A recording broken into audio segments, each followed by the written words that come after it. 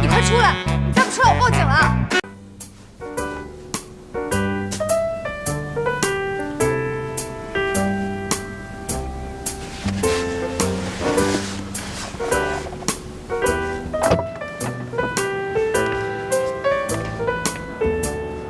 邱总。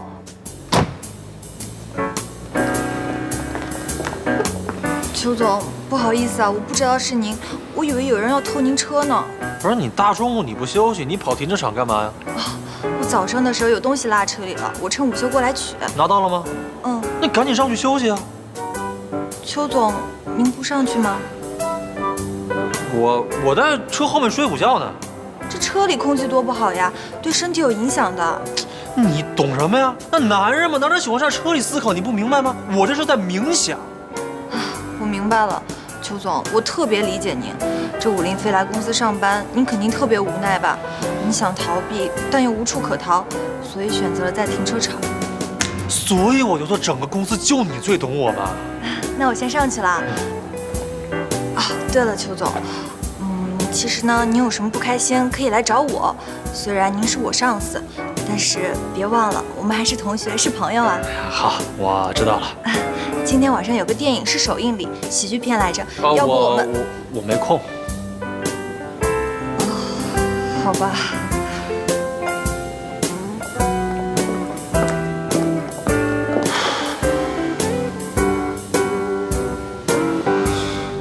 您要是觉得不开心，有什么心事，随时可以来找我哦。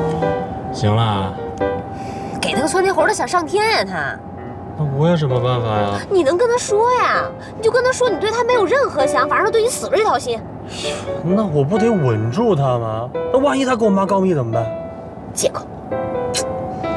哎，老婆，你怎么还信不过我呢？真是的。那邱总，人家也要当副总啊。行啊，那你必须得从了我，好说。 坏的哦，开车呢。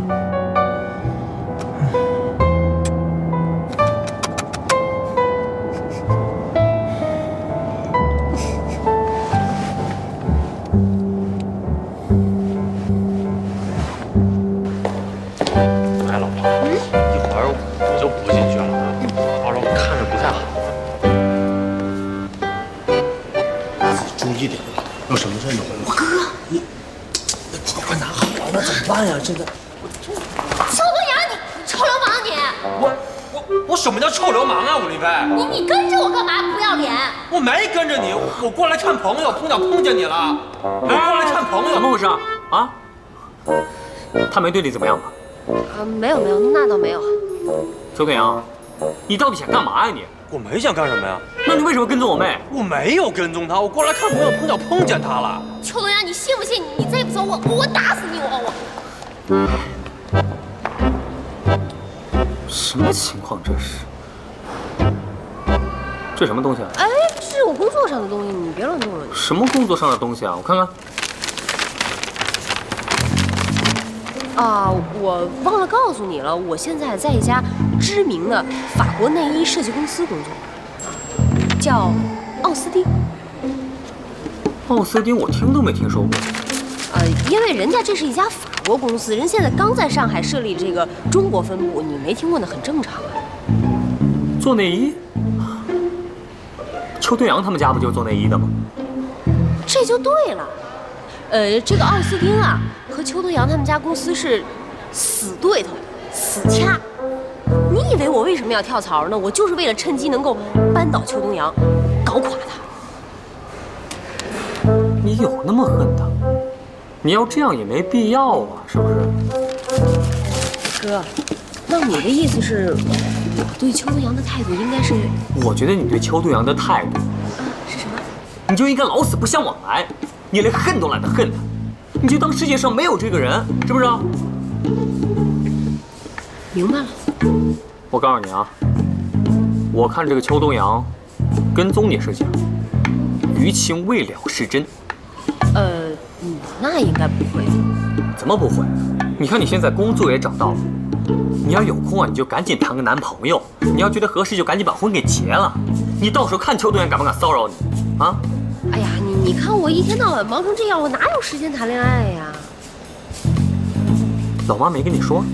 说什么？我告诉你啊，现在老妈只要看到有优秀的男士，就想着要来给你找男朋友。我们都商量好了啊，只要丁丁一出院，我们就帮你找男朋友去。别，不用了，这事儿不用麻烦你了。我是你哥，都是自家人，有什么麻烦不麻烦的？到时候我们会把你的资料上传到网上。上传资料？对啊，就是你们之前弄的那个相亲网站嘛。岳小青给你弄了一个会员。张主编你好，我是 YS 的江离，有件事麻烦你，可不可以在你们报纸的自媒体上多推一下我们公司清小月的文章啊？而且尽量多配一些美图。好的，谢谢你。那我过2天请您吃饭吧，好吗？哎，好嘞，再见。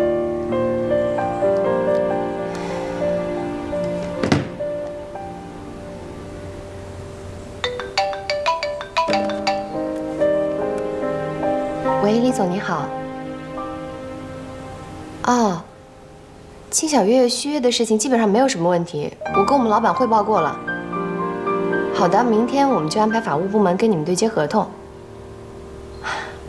您太客气了，应该是我们感谢您给了我们艺人这么好的机会。好的，好，再联系。哎，再见。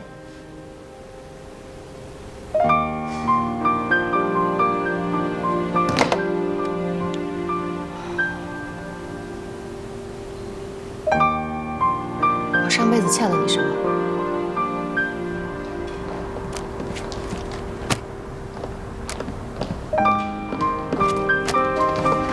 小心！嗨，没事吧？啊，没事儿。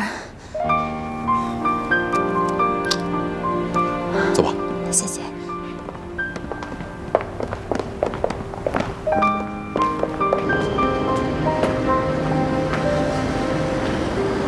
你怎么这么晚才下班？我赶着把一个案子结完，所以就晚了点儿。要去哪儿？当然是回家了。要我开车送你吗？哦，不用了。一个女员工大半夜的搭老板的车不太合适吧？让一位为老板加班的女员工独自回家，岂不是更不合适？Let's go。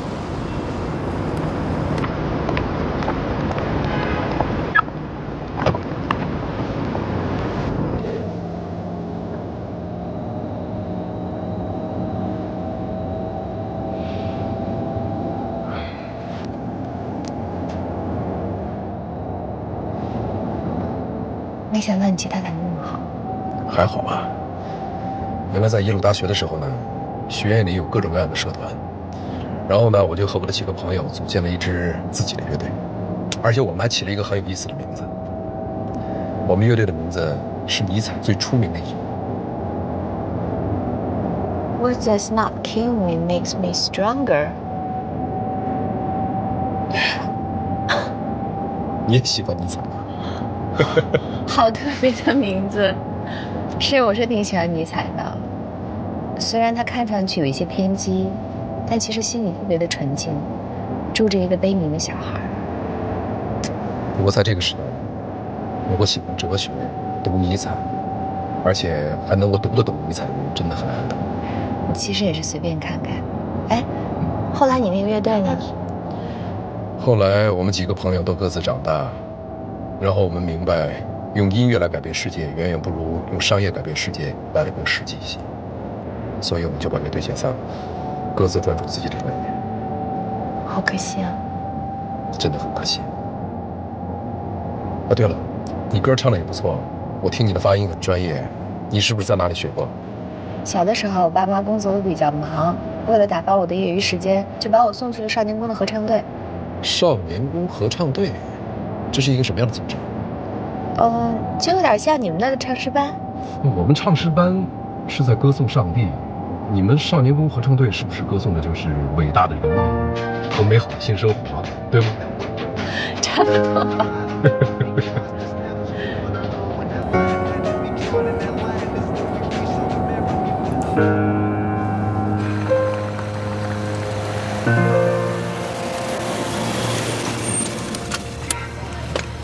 谢谢。没必要这么客气吧？其实你家呢离我家还蛮近的，而且很顺路啊。如果以后我没事加班的话，我可以把你送回来。那就不用了，难得蹭一次车还行。如果经常麻烦你的话，我是不是该付你车费了？怎么说呢，我也是你的老板，那员工加班我送他回家，怎么能收他车费呢？不是你们美国人在经济上都分得很清楚的吗？动不动就 AA 制。你说的那些呢，都是生活在国外的外国人和那些崇洋媚外的中国人。像我本人呢，是属于在国外长大，可是我的骨子里是很传统的中国人。但是你在美国的时候，难道就没有跟姑娘 AA 制过吗？当然没有了。你知道为什么在美国，中国男人是最受女孩子欢迎的吗？知道为什么吗？就是因为不管是吃饭还是泡吧、去夜店，都不会搞什么 AA 制，而是由男人负责买单。不都说美国姑娘在经济上很独立的吗？那只能说明我们两个人说的不是同一个美国。你想想看啊，在一个大部分女人结婚生孩子之后都会选择做全职太太的一个国家，女人的经济怎么会独立呢 ？A joke。好吧，反正我也没去过美国，你说是什么就是什么吧。那既然不肯收车费，都到楼下了，不如上我家去喝杯茶吧。喝茶？要不要这么快？哦，嗨。sorry， 是我把意思搞混掉了 ，sorry。那我就上楼了。晚安。OK， 拜。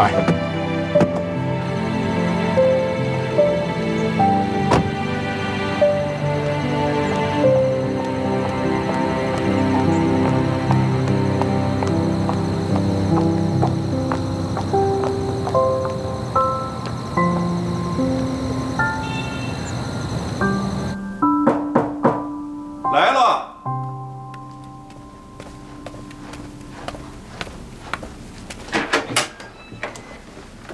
伯父你好，江离在吗？琳琳，有人找你。谁呀？哎呀，你这死老头子真是！你好，伯母。你好，你好。我找一下江离。在，快进屋。黎丽，哎，你同事，快！黎丽，哎呀，黎丽，你怎么上来了？您手机落我车上了。这个是不是咱们上次在咖啡厅见到的你那位同事啊？哎呀，你看你也是，人家都把你送到楼下了，你就应该请人家上楼喝杯茶才是呢。那进来坐一会儿吧。方便吗？哎呀，方便，当然方便了。快请坐。那我不客气了。对，随便坐啊。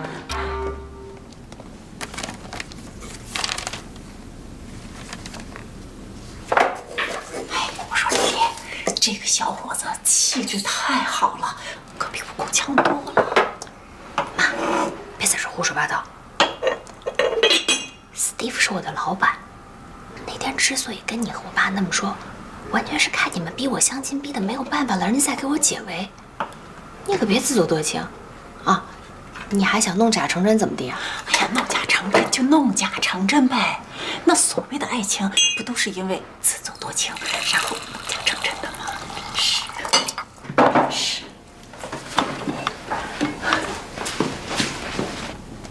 Steve， 来喝点水吧。 Thank you。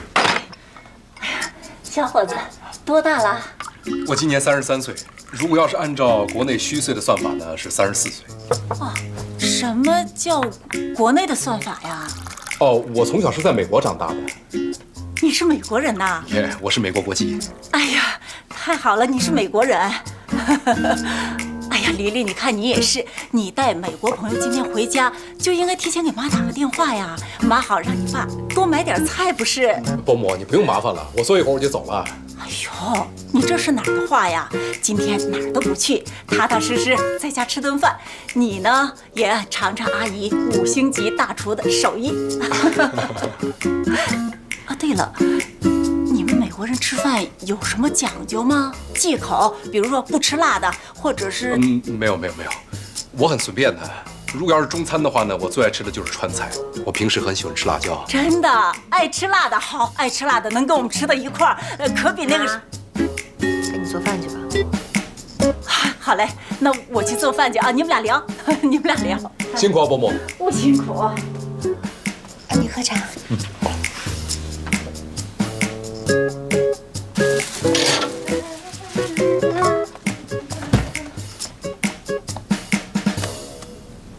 我妈就是这样一个人。没有啊，我觉得伯母挺好的，很开朗，而且很直接，有点像美国人。啊，第一次有人这么夸她。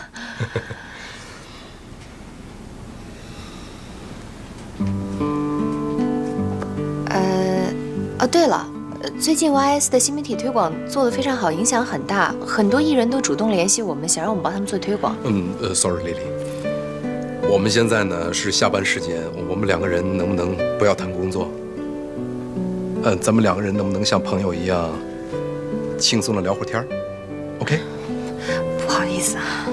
没有什么不好意思，我们是朋友啊，哪有那么多客气啊？那就聊点什么呢？哎，说说看，你觉得美国姑娘跟中国姑娘之间有什么差别？还是蛮不同的。中国姑娘跟美国姑娘比起来的话，生活要沉重得多。其实美国的女人活得挺没心没肺的，在有些事情上呢，没有比她们凹造型啊、自拍啊、拉仇恨来的更重要一些。你平常看上去挺严肃的，没想到私底下还挺有幽默感的。是吗？Thank you。你要知道，在美国，幽默是对于一个男人最高的赞扬。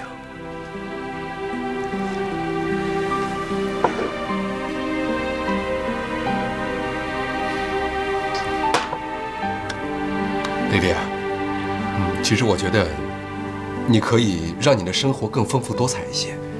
因为我从国外回来之后，我发现国内的生活节奏远远比国外要快得多。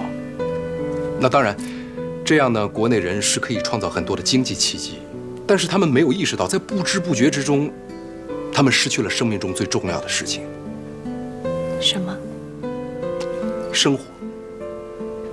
国内的人呢，普遍不懂得什么是真正的生活。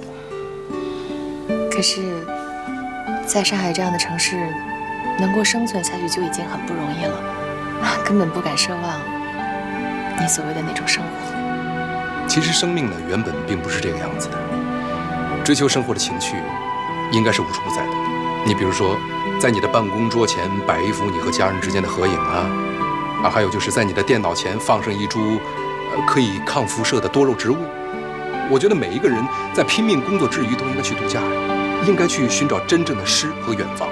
我们可以去国外冲浪啊，去滑雪啊，去享受阳光和沙滩，去享受大自然给予我们的一切，这样才不算是虚度人生。其实你不用说，我都能想象你的生活有多么的精彩。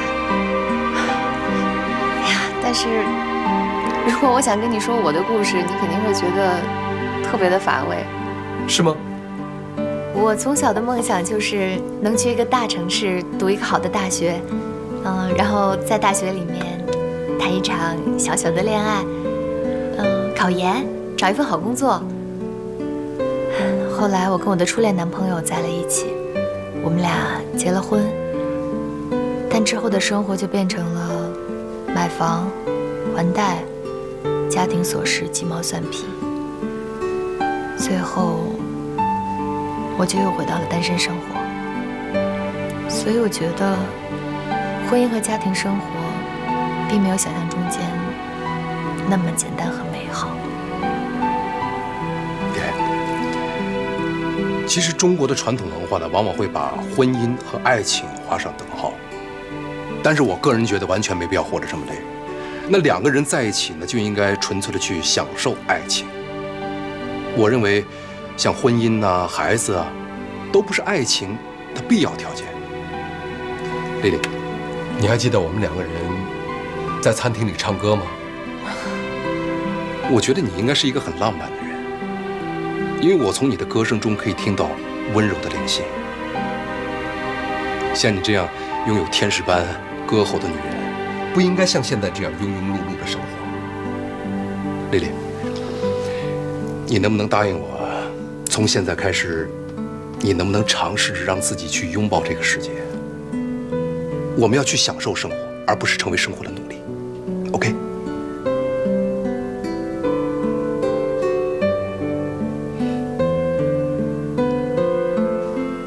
怎么都是辣的呀？哎呀，人家小史爱吃辣的，不是吗？来，伯母。哎呦喂，谢谢！哎呀，太谢谢你了，小史。不客气。哎，你看，我家的这块肉虽然不是最大的，但是这可是鱼身上的精华，你知道吗？这件事，你想知道，这孩子是见过大世面的。哎呀，吃饭吃饭，今天怎么这么多话？哎，小史啊，你在美国哪个城市长大的？啊，其实我不是在美国的城市长大的，我从小到大呢是在我父母的农场里长大的。农场？妈，你能少说两句吗？让人家好好吃个饭。没关系的。其实美国的农场跟中国的农场差不了太多吧？可能美国的农场会更大一些，离城市更远一些，所以就很不方便。我那上大学的时候呢，如果我想回家，我父亲就要开着自己家的私人飞机去接我。飞机？伯母啊，不要惊讶，其实私人飞机在我们那儿很普遍的。哎呀，那你爸妈是干什么的呀？我父亲呢是美国小有名气的驯鹿专家，母亲呢是全职太太。我们家的农场呢主要是培育一些比较好的赛马。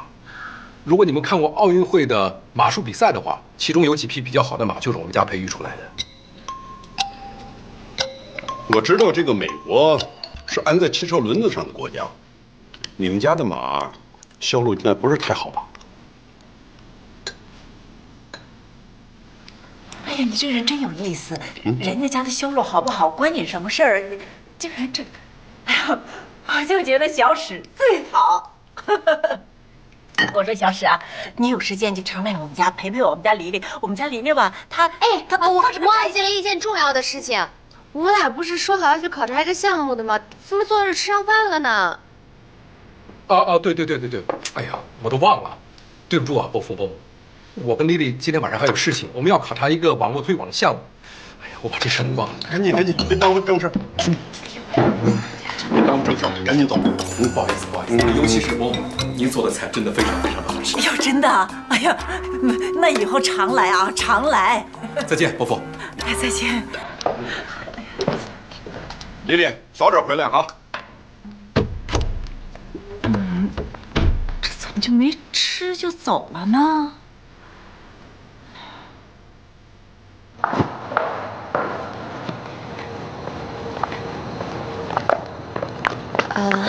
实在是不好意思啊，饭都没让你吃完。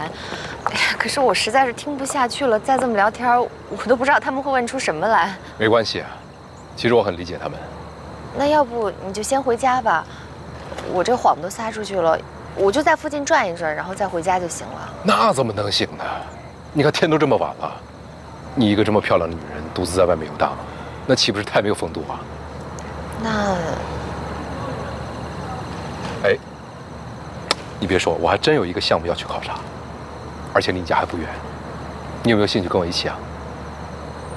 好啊 ，Let's go。好，我们要保持我们的背部直立。先在吸气时，伸开我们双手，与对方的手相交，很好。呼气，身体慢慢向下。这就是你说的考察项目啊？对啊。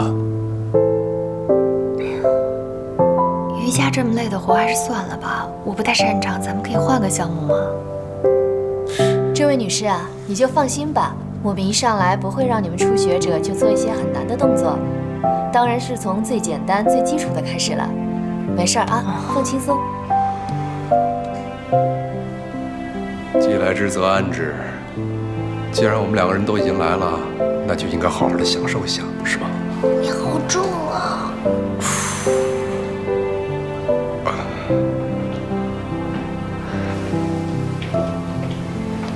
大孙子好点没？嘘，妈，丁丁睡着了，睡着了，动作小点啊。还没收干呢。哎呀，不公，你也累一天了，你回去休息吧。这儿有我和你爸盯着呢啊。回去吧。好，那我明天过来换班。来。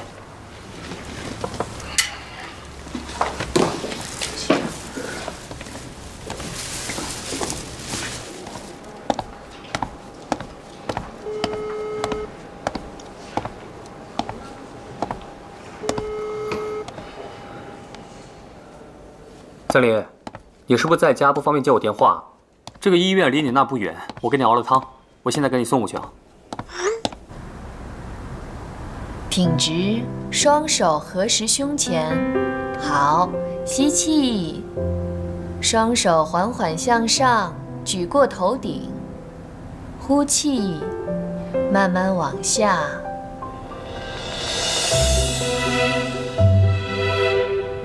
好。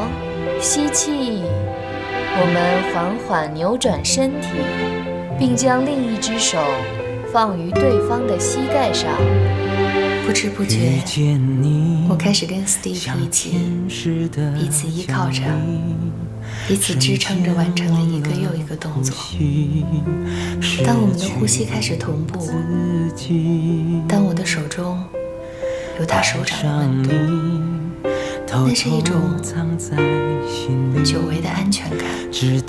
我能够清晰地感受到他心里带着美国西部明媚阳光的味道。我曾经以为我一度冰冷的内心又有了温暖的感觉。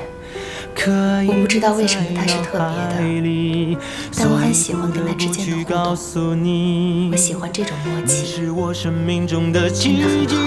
爱你的心都是你，到我身边别怀疑，为你什么都愿意，用尽每一丝呼吸。爱你的心都是你，只愿生命一直有你。大林，你在家吗？是不是不方便接我电话？丁丁住的医院离你那不远，我带了给你熬的汤，要不我现在去你家楼下。保持平衡，很好。现在呼气时，我们缓缓地将我们的双腿向下，双手也慢慢地向下，很好。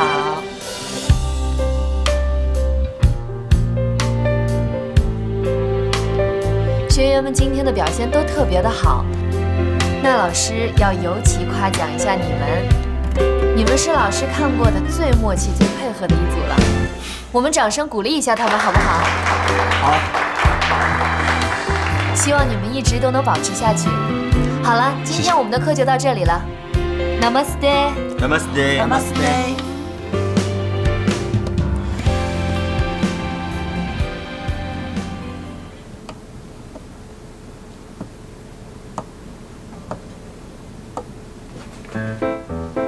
我说刘女士，你差不多就得了，从哪吃完饭你就跟那窗户亲热了一晚上了。你懂什么呀？我这叫观察敌情。我要看看今天晚上送我女儿回来的还是不是那史蒂夫。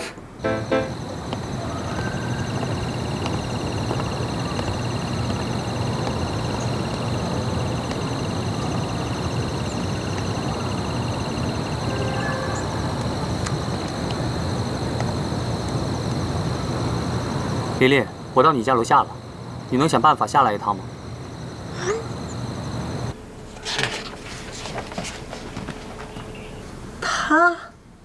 他怎么又来了？谁呀？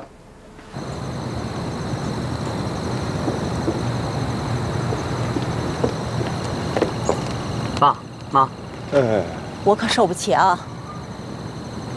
叔叔，阿姨，哎，武功，你能不能别有事没事老往我们家门口来呀？啊，你还觉得害我家黎黎害得不够啊？还想继续害他？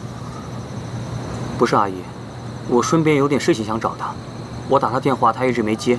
女孩子不接你的电话是什么意思？你还不明白吗？那就是说你是一个特别不受欢迎的人。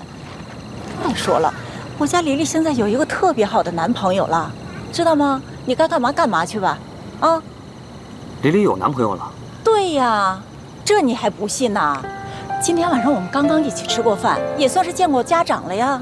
哎呀，那小伙子哈特别的优秀，我们老两口都特别的喜欢，对吧，老姜？啊，对。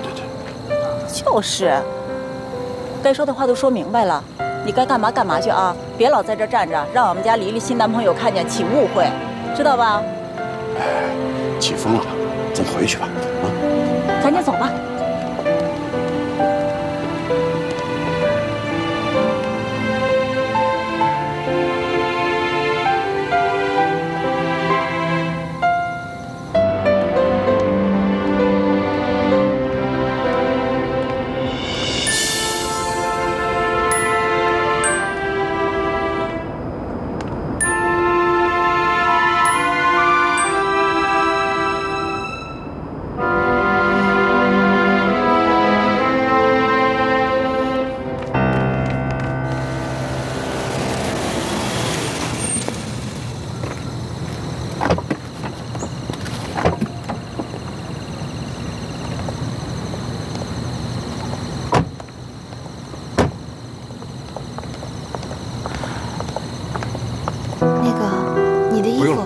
穿着吧，明天去公司给我带过来就好了。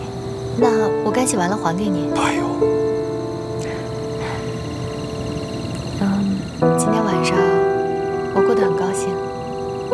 Me too. See you tomorrow. See you.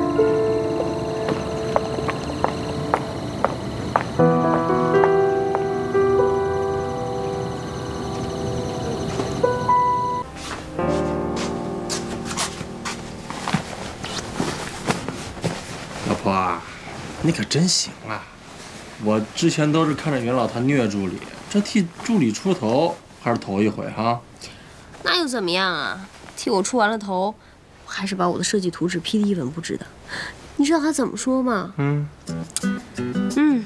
不错，这回有进步，可以回中学参加美术比赛。你还笑？哪敢取笑你呀？老婆啊，你这段时间特别努力，我都看在眼里呢，心疼你。这有什么呀？你还记得我以前怎么伺候咱妈的吗？那袁老再难搞，也比不过咱妈呀。那倒是。哎，不对，你也不能这么说咱妈呀。知道了，就是随口那么一吐槽。老婆。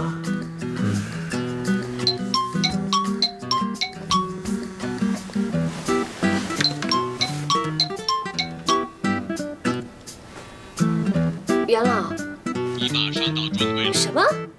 现在？对，现在，马上。有什么问题吗？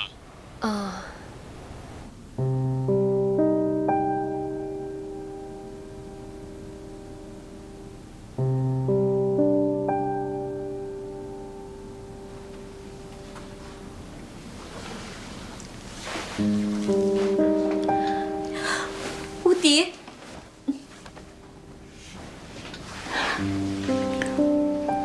婉莹，我总算等到你了。我要是一直都不回来，那我就一直等。婉莹，你知道吗？当我看你睡在这里，听着你的呼吸，我根本没有办法去恨你，更没有办法去离开你。那我们就永远不离开。婉莹，我现在不想去追究你为什么要骗我，这一切都不重要，只是什么？我们之间差距太大了。你不是说年龄不是问题吗？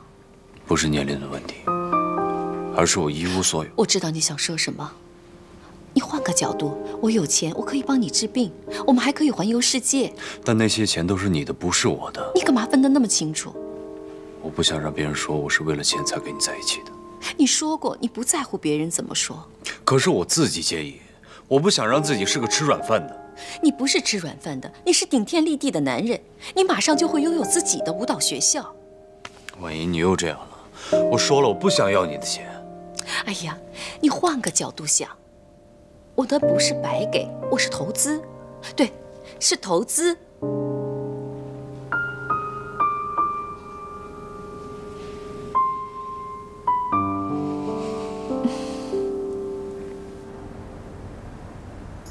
小五啊，刚才在专柜那儿，你都看到了什么？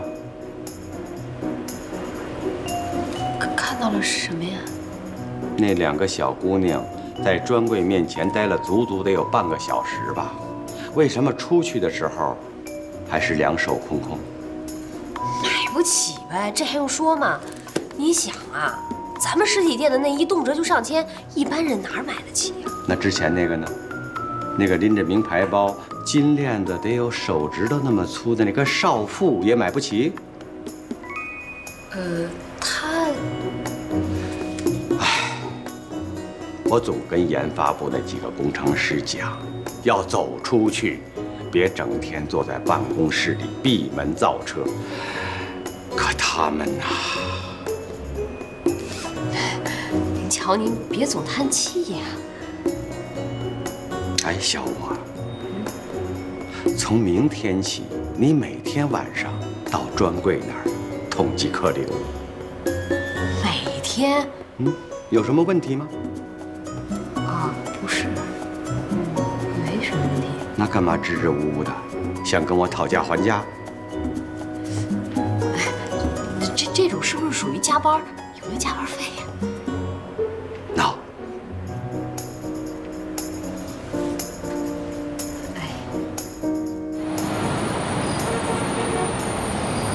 老婆，这段时间你真的是太辛苦了，我都看在眼里呢。那你想不想我？当然想了。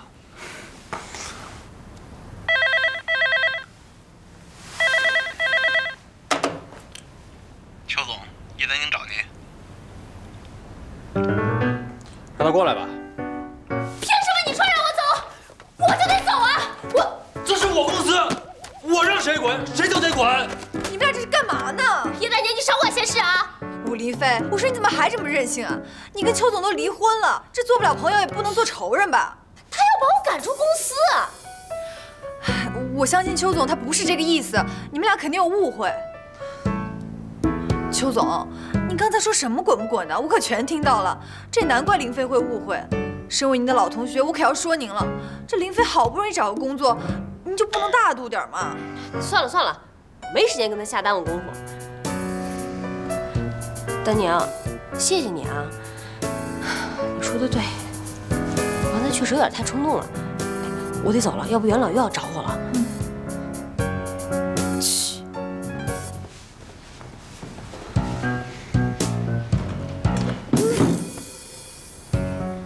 邱总，我说您就不能再忍忍吗？在这办，我忍不了。且不说元老，研发部那帮设计师早就受不了武林飞了。这区武林飞哪用得着您亲自动手呀？您就等着看好戏吧。元老，我这刚从巴黎回来，就听说您找了个新助理，人长得漂亮，嘴皮子还利索，听说给咱研发部提了不少意见呢。您好，我叫武林飞。幸会，我是汤。你好。还别说，这身搭的还真够乡村的。元老，您是不是又扣人家工资了？我可不乐意啊！您可不能让人小姑娘连件像样的衣服都没有。够了，我是让你们来开会的，不是让你们来开茶话会的。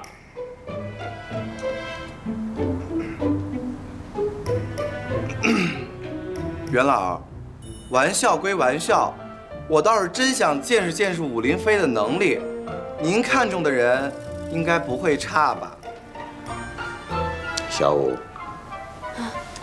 把你的设计图拿出来。我没带。滚着去给我拿！哦。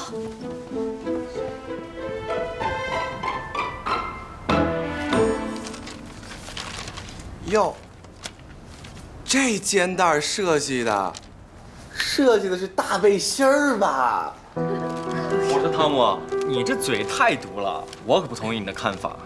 你看，这不是设计的蛮有新意的吗？就是吧，这版型不明确，材质质感好像也没有表达充分，看起来是有点不太专业哈，对吧？我觉得吧，主要还是比例的问题。不应该呀，怎么能犯这么低级的错误啊？我说你们几个可真逗啊！以为谁都跟咱一样是科班毕业呢？啊，咱们林飞啊，人家是半路出身，没学过内衣设计，怎么能以咱们的要求来要求人家呢？不是科班出身？不会吧？我们元老之前的每一个助理，那可是正儿八经科班出身的，怎么可能找一个不是科班出身的呢？是在逗我吗？我真搞不明白了，我的天哪！哎呦，不是科班出身还搞我们内衣设计，什么时候变成这样？真是。他们说的不对，觉得丢人。你觉得不丢人，我还觉得丢人呢。他们评价我的作品可以，凭什么对我这个人品头论足啊 ？bug， 懂。从头到脚，从里到外，全是 bug， 完完全全的不攻自破。你少在我面前流眼泪 ，loser 才会这样。我的助理是个 loser。No， 不行！我要做 loser， 我要做 winner。大声点！我不要做 loser， 我要做 winner。设计图呢？重做。现在呢？现在。滚！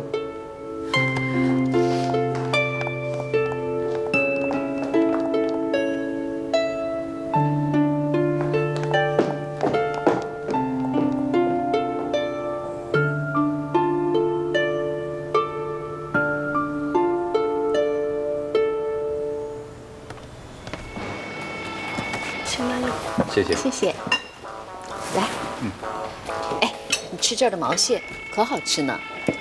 好。哎，我呀，给你变样东西，看好了。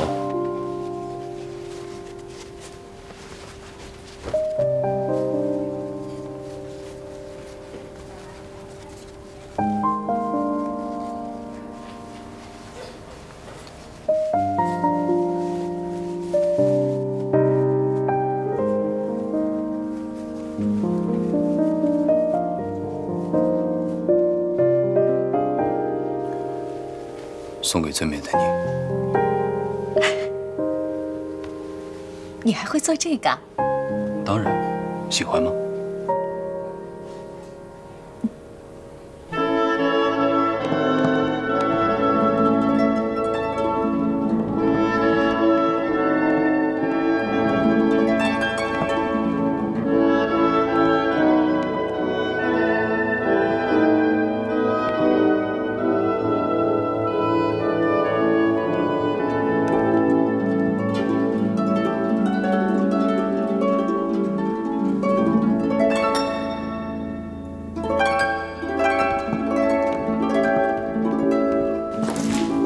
休息一下吧。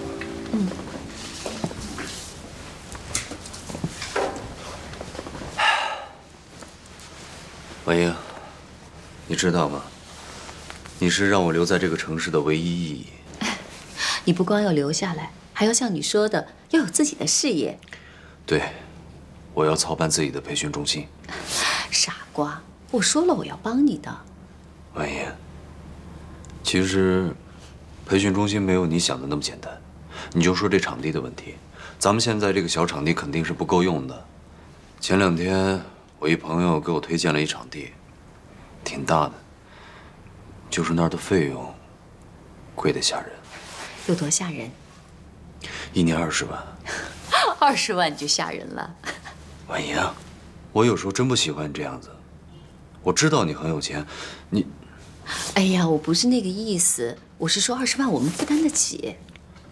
这20万，除了租金以外，装修需要花钱，买设备需要花钱，这里里外外打点都需要花钱。50万够吗50万应该够了。好，你的培训中心我来投资。婉莹，我更想听的是我们的培训中心。好，我们，哎，明天我们出去玩吧。明天？去哪儿啊？杭州。明天可能不行啊。你约了事情。对。我想尽快把这培训中心操办起来。明天约了我那个朋友，我想去看看他那块场地。要是在的话，我这2天跟他谈一谈。等谈妥了之后，我带你过去看看。有那么急吗？我当然着急啊，这是关于我们的事。等我有了事业以后，我要告诉所有人，我们相爱了。婉莹，等我事业有成了以后，我要带着你去周游世界。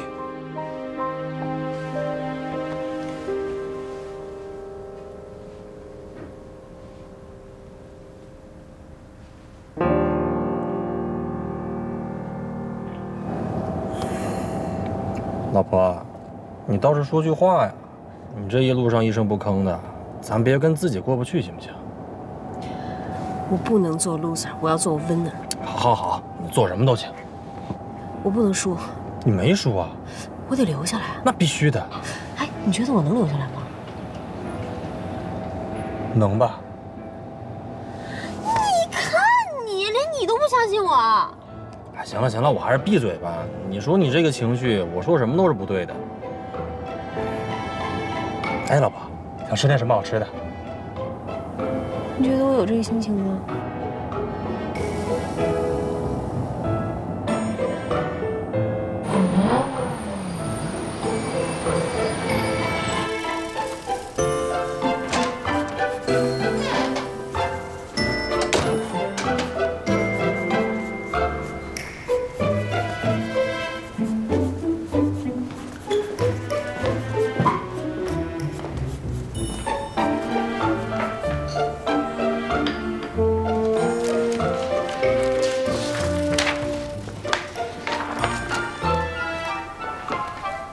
喝杯咖啡。谢谢哥。哟，我怎么以前没发现我们家林飞还有这才能呢？我从小就喜欢画画啊，你知道的。哎，哥，我就觉得我到现在这个内衣公司上班之后，我找到了我小时候画画的那种开心劲儿。反正这个工作是越做越带劲儿，就希望有一天吧，我能够成为像我们公司元老那样的设计师。不错。有志气，你还别说，你刚开始跟我说你去内衣公司上班，我还以为你是为了邱东阳呢。在这一点上，你比我强多了。这么说，你到 YS 公司上班是为了我江丽姐？你是我妹妹，我也没必要瞒着你。说实话，我刚开始去 YS 公司上班。不是为了江离，但江离是我后来留下来的原因。这事你可千万别跟爸妈说。你的这些良苦用心，江离姐知道吗？这事跟人江离没关系，是我自己心甘情愿的。我知道我这么做挺幼稚的。我刚开始吧，总以为只要我能每天见到他，也许我们还有重新开始的可能。后来我发现他对工作的态度，他的敬业精神，我就觉得我以前太不负责任了。也许我们之间误会只是表象吧，压根儿就不是一路人，所以才分开。我觉得江离应该找一个更好的人。妄自菲薄了吧？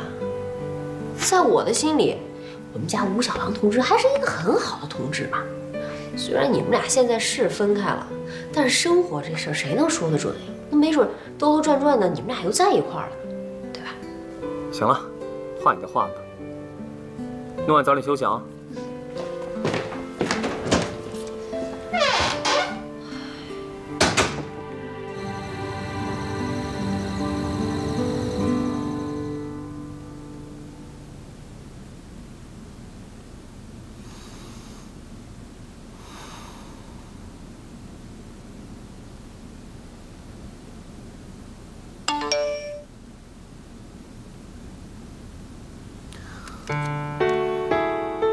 好吃是唯一的属性，不可以有别的评价，而不管多夸张的赞美词，对他来说都不虚伪。因为他爱我，所以每一次我都收下他的赞美，然后在黑暗中为我们的爱情祈祷。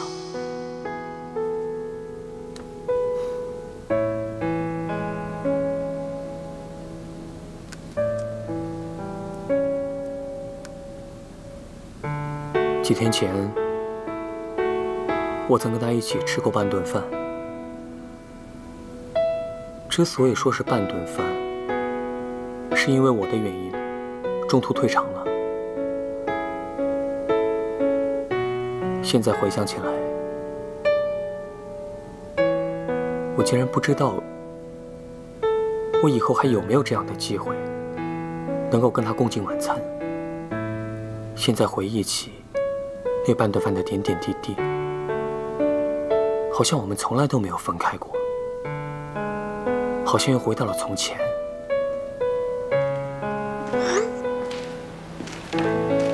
护工，这神神叨叨跟谁说话呢？哦，我发微信呢。哎呦，看着大半夜的，你还坐这儿干什么？赶紧睡觉去吧。嗯，我马上睡了，你先睡吧。啊，快去啊。嗯。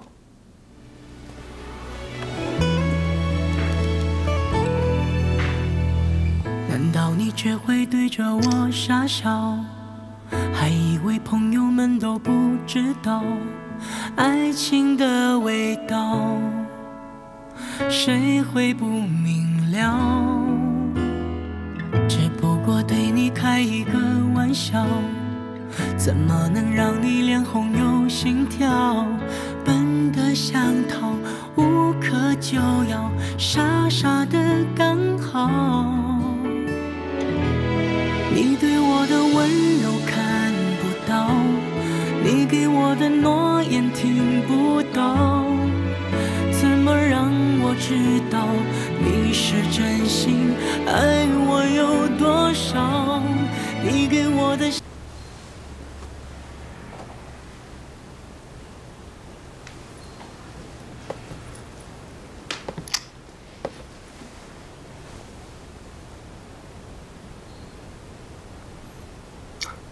李，干嘛呢？喂。干嘛呢？你那边那么大动静？哎，我现在先不跟你说了，楼上的人装修把水管弄爆了，我们家天花板破了，我回头再说吧。哎，再见。哎。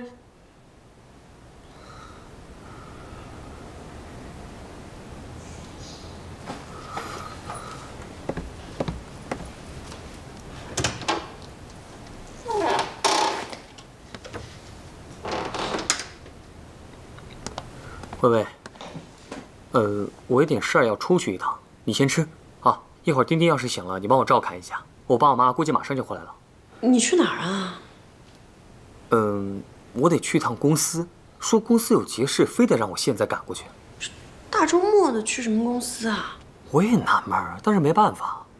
你帮我看一下丁丁，我很快就回来啊。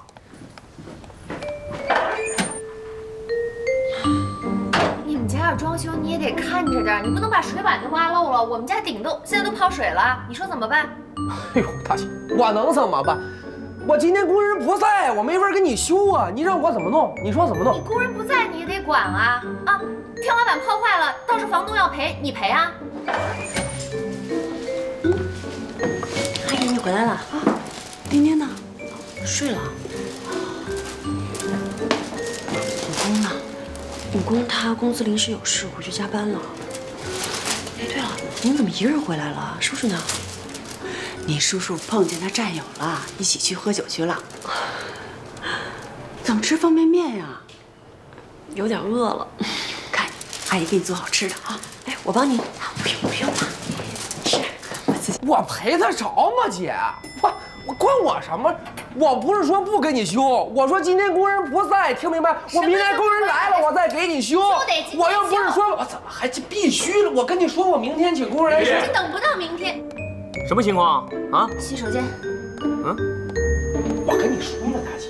你这个人不讲理呢！这是我家泡水，你当然不着急了。修怎么？我今天你能这样过一天吗？哎呀，这顶都泡成这样了，你还在这耍横呢？怎么着？这大男人欺负女孩啊？你这刚来，我哪儿欺负他了？我跟大姐说了，我说不是咱不请工人，是不是？咱明天再请。今天工人走了，你非得今天修，这事儿还不简单啊？要不然，今天你找工人过来修，要不然改天我们自个儿修，对不对？大家都是邻居，你说抬头不见低头见的，你说我再找几个哥们上你家找你去，好看啊？啊？不是，就是拿钱呗。我最多出500啊。那就这样吧。500哪行？你看看那顶，1000，一分都不能少。我的天，大哥，你狮子大开口，这一破顶就值500。希望要的多，那你修啊，我不要钱。我不会啊。不会就给钱呢，多简单的事儿啊。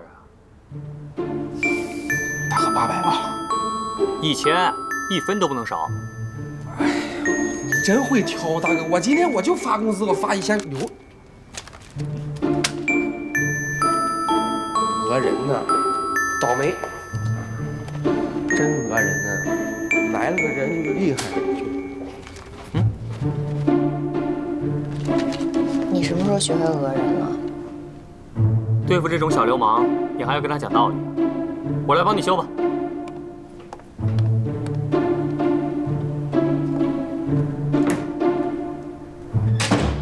来，开饭喽！吃饭了，吃饭了，来。慢点，丁丁。真不好意思啊，你看你来家里还让你下厨。哎呀，我就做了1个菜，跟阿姨您比我可差远了。我现在可后悔了，当初没听妈妈的话，早知道我就好好学学做饭了。很不错了，你看现在年轻人有几个会做饭的呀？啊，你快吃啊，不动筷子呢。我想等等武功，你们先吃吧。这都几点了还不下班？你说他们公司也真是啊，大周末还加班。我去给他打个电话。哎，阿姨，别给他打电话了，他在上班呢，我们不要打扰他。你这么好的姑娘，那么看重我们家武功，还喜欢丁丁，我跟你叔叔呀心里特别安慰。你看我们家武功人老实，也不太会说话。我们家武功认识你啊，是他的福气，也是丁丁的福气，是吧，丁丁？我最喜欢薇薇阿姨了，我觉得她很漂亮。哎呦，你看这小嘴多会说呀！啊，谢谢丁丁，来，快吃吧啊！快大排骨，多吃点。吃吧。把工具箱拿来，快点快点。那，哎，把水倒了啊。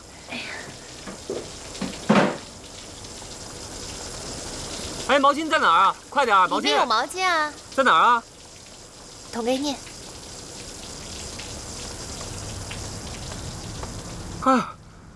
差不多了，差不多了。哎，好了，弄好了，弄好了。谢谢啊。跟我这么客气干嘛？听着怪别扭的。嗨，这有什么别扭的？最基本的礼貌嘛。那你把礼貌收起来，我存着。下次我在工作中要是有什么错误的话，你再拿出来对我客气一点。你想都别想，一码是一码。怪不得人家说你是女魔头呢。哼，这个绰号不错啊，我收着了。还有什么？还有东方不败、梅超风。谁给我取的？跟你开玩笑的，都挺敬重你的，怎么会给你起这么难听的外号呢？我去给你拿毛巾。哎。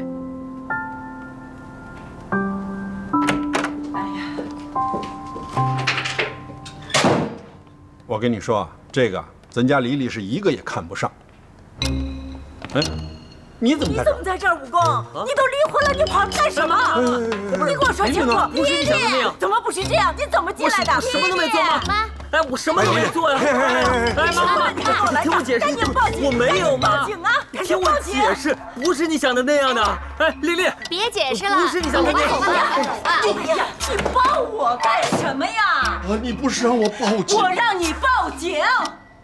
真是的，你笑什么笑？你还笑得出来呀？你们俩都离婚了，还要搅和在一起。你要想丢人，你就自己丢人啊！别拉着你爸，我们俩跟你一起丢人，行不行？是的。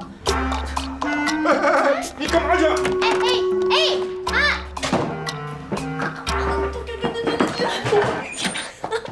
哎，爸爸回来了。哦，回来了。哎，公司的事儿怎么样了？哦，没事，挺好的，你们玩吧。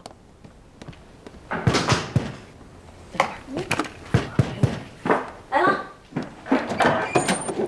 您找谁啊？你是谁呀？武功，武功，你给我出来！老刘，好些日子不见了，你们把武功藏哪儿了？给我揪出来！武功，他回来了吗？你别给我装蒜啊！你儿子跑到我家耍流氓，你们可千万别告诉我不知道。我今天来就是告诉你们的，不要让你儿子有事没事就往我们家跑，破坏我女儿的名声。我女儿是要再嫁的，知道吗？阿姨，您说武功他，你是谁呀？月月阿姨是我爸爸的女朋友。婷婷，不许胡说，赶紧回屋写作业去。武功，你都有女朋友了，你还纠缠琳琳干什么呀？哎，武功，你到底是要干什么？您可能误会了，我跟你解释清楚，有什么事情我们到外面说。说的话我已经说完了，你都有女朋友了，以后就不要老往我们家跑了，行不行啊？自己的儿子自己管好，别放出来丢人。你站住！干什么呀？你既然来了，你就把话说清楚再走。武功是男人，但他也要名声。他怎么纠缠江离了？你大大方方的说明白。他要做的不对，我们教育他；他要没做错，你也不能污蔑他。什么叫冤枉他？大白天跑到我们家耍流氓，你让我怎么说才不冤枉他呀？他要耍流氓也得有人配合，不是？他怎么一个人能耍吗？你这什么意思？你这话什么意思啊？我什么意思？我就是这个意思。老刘，你今天说这话就不对。我忍了半天了，我都没说话。你左一个耍流氓，右一个耍流氓的，怎么了？我们家儿子我们自己了解。你要说他耍流氓，你得拿出证据吧。哎，我跟你说啊，你儿子大白天跑到我家衣冠不整的，你给我解释解释，这不是耍流氓，这是什么呀？你给我解释啊！好了，别吵了，爱军，你还不嫌丢人呢？我告诉你，今天把话说清楚再走。你说不清楚，你就别想离开这儿。你简直是狗眼看人低！哎，谁狗眼？别再吵了！你们是不是都已经忘记了我和武功已经离婚了？